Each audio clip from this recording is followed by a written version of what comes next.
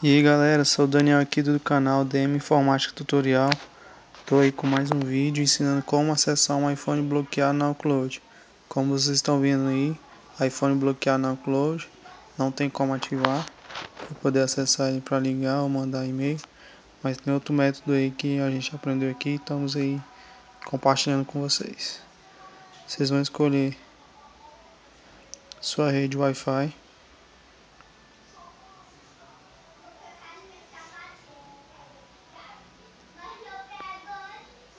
Escolha sua rede Wi-Fi, aperte 2 vezes no botão Home,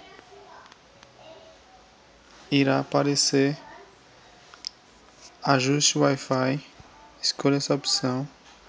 Quando escolher essa opção, clique do lado direito no íconezinho azul. Vocês vão editar DNS, DHCP do jeito que está aí. Vocês vão na opção DHCP, apague tudo que tem e digite 78.109.17.60.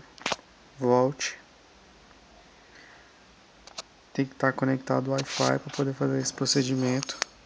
Seguinte. Demora um pouquinho mesmo para carregar.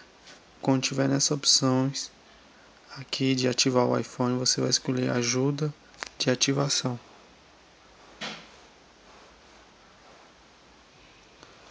Quando aparecer essa tela aqui, seu iPhone realmente está liberado para poder acessar.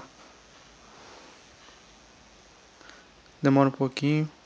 Facebook, bate-papo, e-mail, redes sociais, vídeos, filmes, áudio.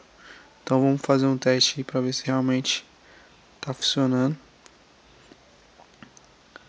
Vamos acessar a internet aí. Vamos colocar aí no Google aí YouTube para poder acessar aí.